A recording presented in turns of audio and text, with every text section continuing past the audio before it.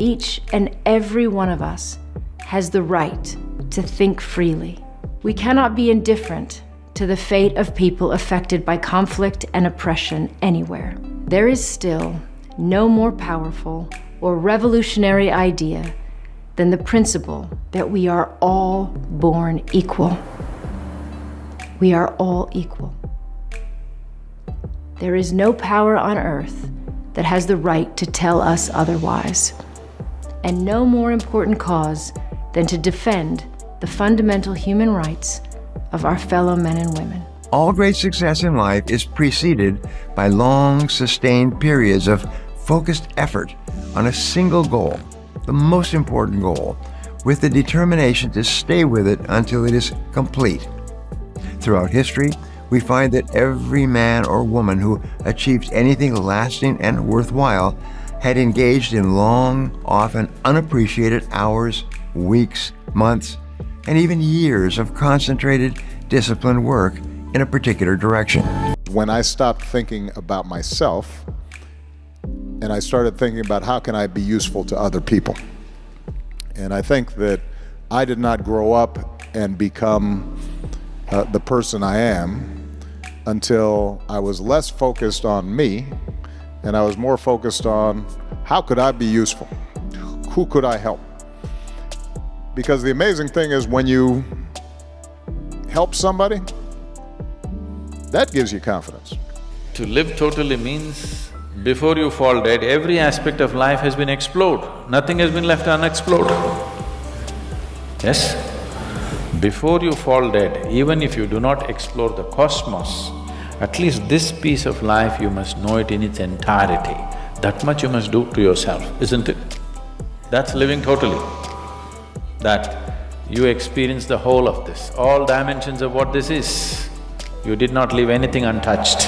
As you grow, you lose certain homies because it's called closing the gap. This is the gap when we start.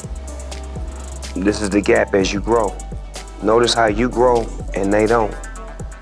So how do you close the gap? You gotta come back down. When you come back down, you lose. So you gotta keep going up. That's why closing that gap gotta be them catching up to you. And if they don't catch up, you gotta leave them behind. I know that I'm example. I know 100%. In the pitch and outside the pitch. So I'm always smile. I'm happy man. I'm blessed that I play in a fantastic club. I have a fantastic family. I have 4 kids. I'm healthy. I have everything. So the rest, it doesn't interfere on me. So I'm very, very glad. The most important that I enjoy the football. I enjoy my life. I'm very happy. I've had a Rolls Royce and I've had a Toyota, and I can tell you up front, I'd rather drive the Rolls Royce. So that doesn't make you shallow. That means that you have goals and you like the finer things in life. And for many of you listening to this, that's something you're going to chase. And I want you to have those things. For some of you, those things don't matter to you at all. The material things in your life don't matter, and that's perfectly fine. But for those of you that want to chase the material things, I want you to have them. But by no means am I going to let you think, because I've been there, that somehow that's going to fulfill you. When I see people who don't sometimes have the results in leadership, it's because they've taken shortcuts. I had a friend one time tell me that the longest distance between 2 points is a shortcut, and I think that's very true. So I think all leaders count the price. They understand that it's going to continually be uphill, and it's okay with them. And it's okay with them because the prize that's before them is greater than the price that they're paying today. I interrupt too much. I jump in too much. I finish people's sentences for them too often. And that's an ego thing, almost like I think I can say it better than them. In fact, I'm so bad at it, I'll be honest with you. Before every show, I tell them, hey, this isn't like any other interview you've been on before. I'm going to interrupt you, you can interrupt me, we'll make it like a real conversation. And all of my guests always politely say, wonderful, that's great, I want you to cut me off. But the truth is, that's not how a great conversation goes. It's not 2 people interrupting each other all the time. It's 1 person talking, another person listening until they're finished speaking, and then responding. If you don't feel strong every day, that's okay, and it's normal. And every day, something new can inspire you, and a small thought or idea or action can change the course of your day, your week, your month, your year. You're never alone, and you're never stuck, no matter how down you feel. Find what puts a pep in your step. React to what's inspiring you by setting that into motion creatively or otherwise. Wear something crazy. Go on a walk at sunrise. The universe starts off without any meaning, and there really is no point to it. But it's possible for life to evolve, and it does, and we eventually show up. And we are meaning makers, and we care. Initially, we just care because that comes along with our instincts as part of our biology. But as we think and reflect and care, things begin to matter more to us. I saw my mom adding water to the milk, put it in the microwave, and telling me to come eat. I didn't say anything. I just ate. But I understood that we were broke. I understood really quickly. I didn't say anything, but in my mind, then I came back and I told my mom, yeah, I'm going to play football for Anderlecht later, and you'll see, everything is going to change. And it's not gonna, when I retire, we'll be good. I used to work at a car wash. I made $30 a day from 8 in the morning to 8 at night. So they basically let you know you gotta live off your tips. So you gotta really go hard. And so I used to let them know I'd do anything for you. I'll wash the car. If you leave me $20, I'll fill your tank up. If you left me with enough time, I'll put your cassettes in alphabetical order. Whatever it is, I think that may be the small difference between the ones who really go get it and the ones who just talking. If you worry, you don't have to worry. And if you don't worry, you have to worry, okay? Because what I mean is, if you're worrying about what can go wrong, chances are you will create the protections against that thing going wrong, and therefore that's good. And if you're not worrying about the things that are going to go wrong, then probably the things you never expect are going to come and hit you. Maybe the hardest part is if you teach, you have to live your teaching. You can't say, you do not as I do, but do as I say. No. You know what's right. Just do right. You don't really have to ask anybody. The truth is, right may not be expedient. It may not be profitable, but it will satisfy your soul. Every single one of you who is struggling right now, you need to understand this. What you're going through right now is necessary. What's happening right now is you are forging the fucking skills. You are forging the determination. You are forging the fortitude. You are forging all the fucking things that nobody else is gaining because they're sitting on their hands and you're willing to push through. Do not go into a job thinking about money. Because if you go into a job thinking about money, you're not going to get the most out of it. If you go into a job loving it, being passionate about it, you're going to get everything you got coming out of it. But if you go into that job saying, I'm going to make a whole lot of money, this job's going to pay me this, you ain't going to get nothing out of it. You have to love it first. And I felt like I've always loved rap more than I love money. I've always loved rap more than I love fame.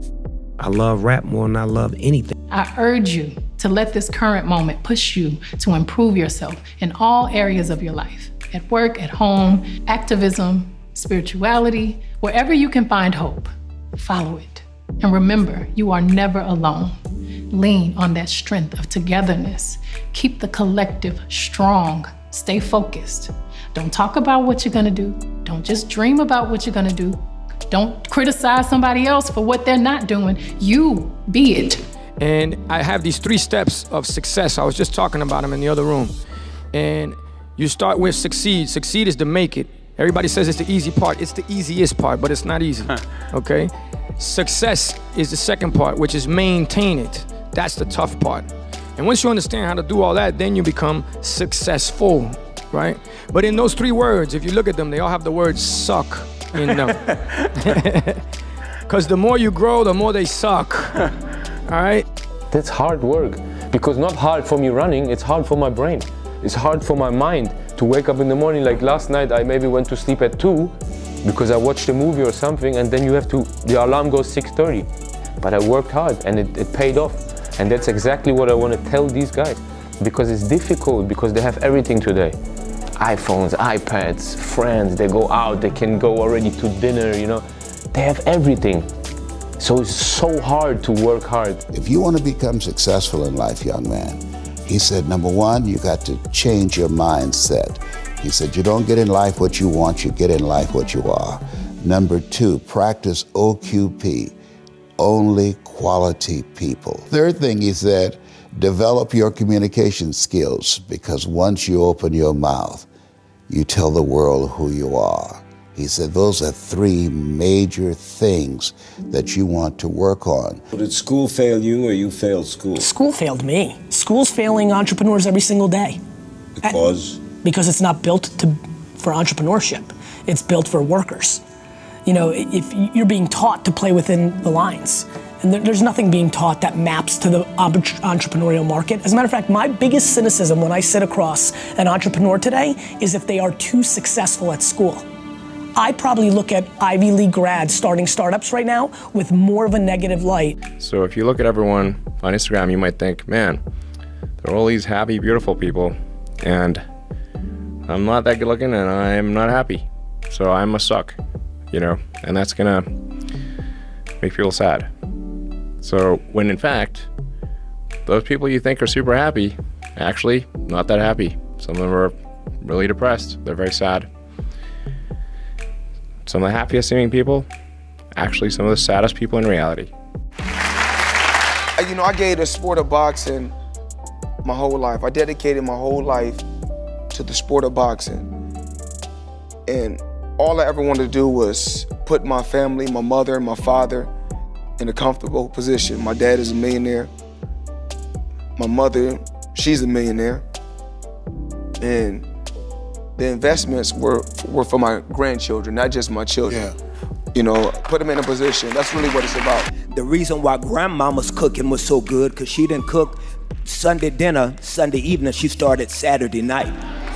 And she let it marinate overnight. That's why it was so good. The reason why your gift is not like all these other gifts that are so microwavable is because God's put something in you that is too great. And you gotta know that what's inside of you is so great that it's taking a little bit longer because God did not call you to be microwavable. If you're willing to take the harder way, the more complicated one, the one with more failures at first than successes, the one that has ultimately proven to have more meaning, more victory, more glory, then you will not regret it. Now, this is your time.